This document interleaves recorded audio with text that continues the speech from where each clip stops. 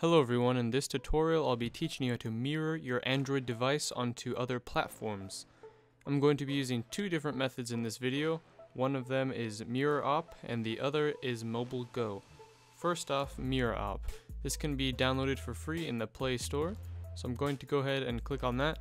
And in order to use this program you need to have a receiver or a monitor that is Wi-Fi, and it needs to be able to connect to other devices.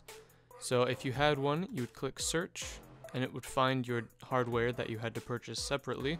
And in my case there was nothing to find, but you could connect through that and then display your Android device on a different monitor. The second way is to download Mirror Go from Wondershare. You can find it at wondershare.com/android-mirror. And this allows us to actually do simply this, actually be on our device, on our computer, and have full input on the computer. And there are a lot of cool features as well. You can increase or decrease the quality, you can actually record, and there's just a lot of great options like file transfer and different picture settings. And that's just a simple guide about how to mirror your Android device onto other devices.